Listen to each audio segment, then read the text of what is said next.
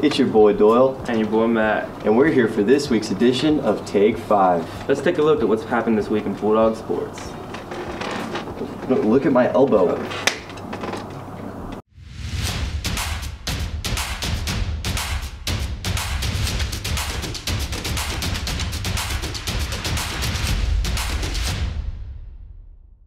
Tonight, football is taking on Joplin in a highly anticipated matchup that hasn't happened in over 30 years.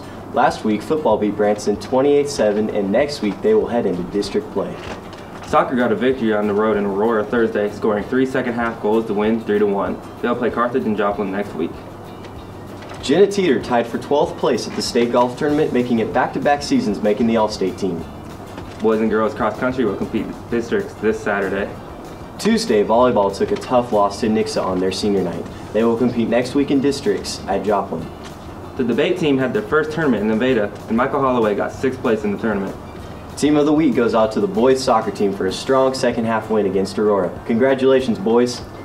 Tweet of the week goes to Mr. Jones, who tweeted, "Yo, sub 40 degrees means I get to put Christmas decorations out. Them's the rules. Hashtag Jingle Bells."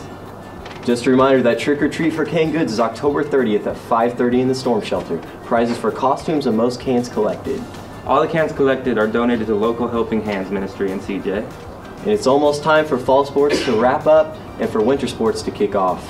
Make sure to follow us on Instagram, Twitter, and Facebook. Thanks for joining us for this week's edition of Take 5. This has been Doyle and Matt with CJTV.